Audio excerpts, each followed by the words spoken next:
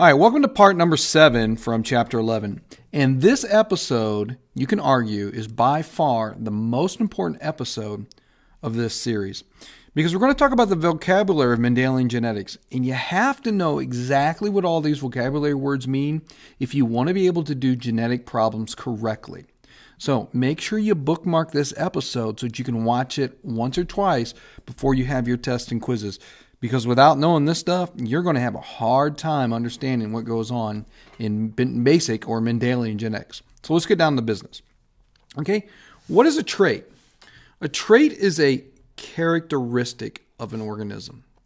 And it can be a chemical trait. So in other words, maybe this organism has antibiotic resistance. It's able to defeat a chemical. For example, you find that in bacteria.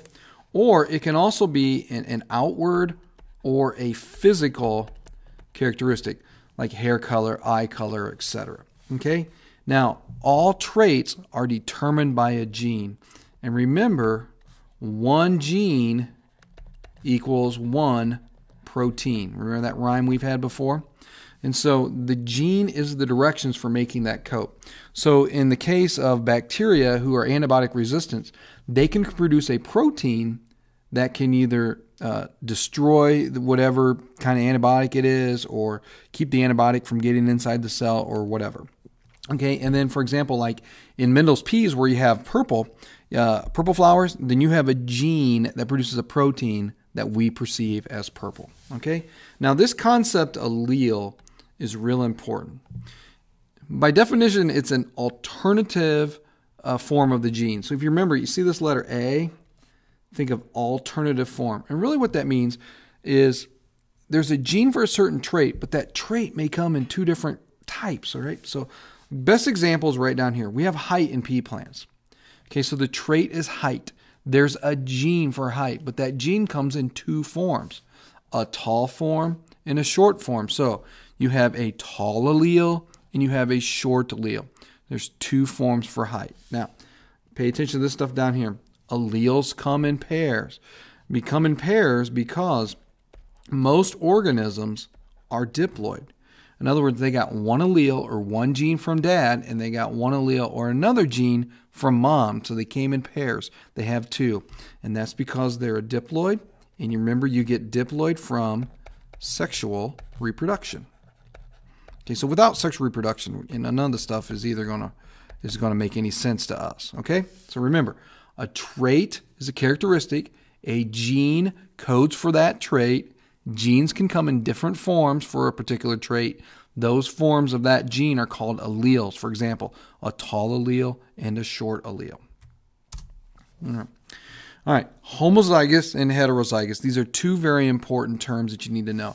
The zygous part kind of refers to the alleles, the genes that you have. Okay, so homozygous simply means the same.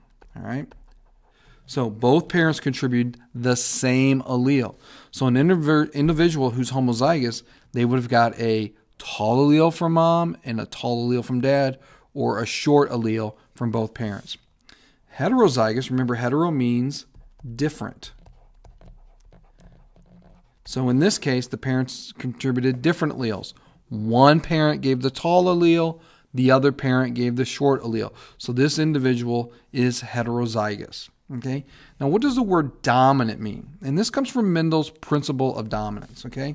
This is an allele that will always be expressed. Now, expressed means you're going to go through, whoops, let me spell that correctly. You're going to go through transcription and translation. So in other words, this protein that causes that trait is going to be produced. Okay. Now Mendel called this the principle of dominance. This one allele will be expressed no matter what is the other allele. So an individual who has two tall alleles, which happens to be the dominant allele for height, they're definitely going to be tall. But look at the heterozygous individual. This dominant allele right here, the tall, is going to be expressed. It doesn't matter what the other allele is. So even though this individual has a short allele in its genotype, we're going to get to what genotype means here in just a little bit. Tall is dominant, so in other words, the tall gene is going to be expressed. Okay, now recessive basically means it's only going to be expressed if it's homozygous. So the only way the short allele or the recessive allele is going to show up in a pea plant is it had to get a short allele from mom and a short allele from dad. In other words, it's homozygous. It's the same. So you'll notice here, you have two of these. That's the same. And in other words, homozygous. So once again, let's just review. Homozygous means both alleles are the same. And remember, alleles come in pairs because you got one from mommy and you got one from daddy. Heterozygous means different. Like you got a tall allele from one parent and you got the short allele from another parent. So you have different alleles. Dominant means this allele will be expressed no matter what. And recessive can only be expressed if they're the same. Like you got this allele from dad and you got that allele from mom. Okay, let's move on to the next one. All right, genotype. Genotype basically just refers to, and if you look at the word, it's kind of telling you what it has. Okay, think of, it's just the type of genes you have. Get caught up here, there we go. Okay, just the type of genes you have. Book definition would be the actual alleles that the individual has. Now, when we're talking about genotype, remember what we had on the last slide? Things like heterozygous, homozygous, dominant, recessive. Those are genotype words. Those are words that are describing the genotype of an individual. So if I would say somebody was homozygous dominant, that would mean they'd have two big T's. Okay? If I said somebody was heterozygous, I've just described their genotype, big T, small t in this case. And if you're homozygous recessive, you're going to be two small t's. Now, if you use the word homozygous, you have to tell somebody if it's homozygous dominant or if it's homozygous recessive. If it's heterozygous, you can simply just say heterozygous. You do not have to say heterozygous dominant because that's just redundant. Because when you say heterozygous, you've already told the person that's one big letter and one small letter. Okay, so make sure you remember that part. When you use the word homozygous, you've got to use the word dominant or recessive after it.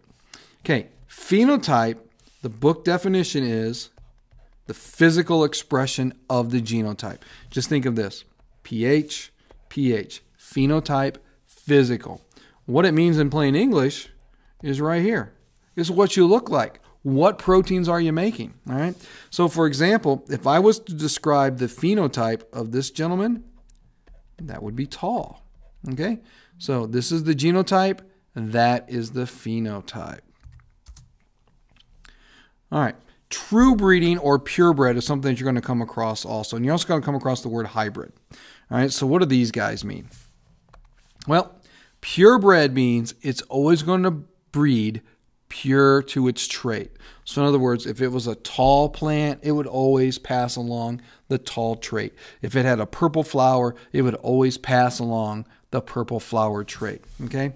Now, what we want to remember is that when you see the word true breeding or purebred, you want to remember that that simply means that individual is homozygous.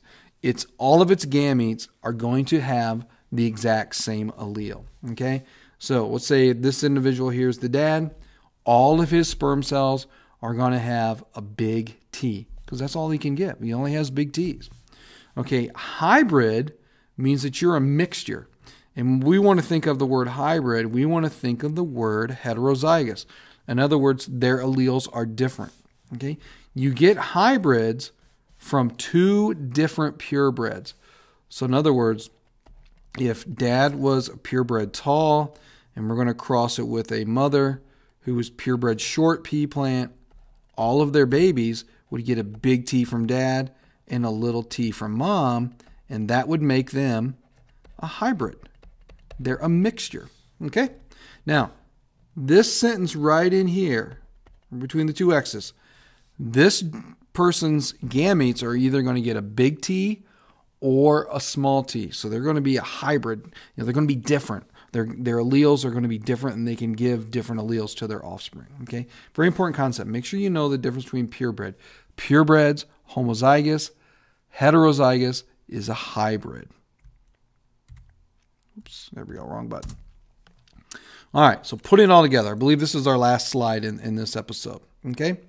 So if we remember, we just learned about stuff like homozygous, heterozygous, trait, allele, dominant, recessive, genotype, phenotypes. Let's put those all together here with the pea plant trait of height. Okay? So remember, height is a trait. Traits are determined by a gene.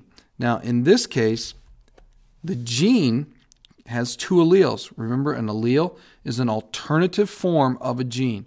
There is a tall allele, which happens to be dominant. So tall here is the dominant allele. And then short would be the recessive allele. Now, remember, recessive can only be expressed if it's homozygous. Now, the genotypes, remember, genotypes, you can write down genotype in two different ways. You can use letters or you can use the big fancy words. I'm a big fan of the big fancy words because it makes you sound smarter, but both will work. Okay, so the genotypes that are possible for pea plants would be big T, big T, big T, little t, little t, little t. Now, you just can't say TT, TT, because I don't know what kind of T's you're talking about. So you need to say big T or little t. So two big T's, homozygous dominant, heterozygous, big T, little t. Remember, you do not have to say heterozygous dominant. That would be redundant. And then homozygous recessive, two little t's. So this is genotype stuff right over here.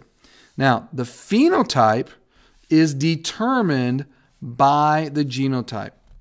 So let's remember this. Genotype determines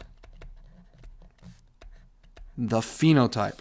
You make sure you write this down. That's an important concept. Your genes determine what you look like. Duh. All right?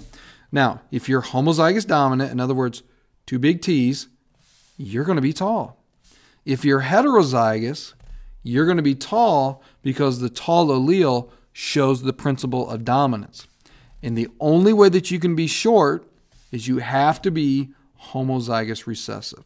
Now, remember, the homozygous individuals, those are true breeding or purebreds because they're going to breed true to that trait. And any heterozygous individual, they're called a hybrid. Okay, I would strongly suggest that you watch this episode over again once or twice to make sure that you understand what all these vocabulary words mean because they are essential for you to solve genetic problems. Okay, so until the next time, we're going to catch you on the flip side.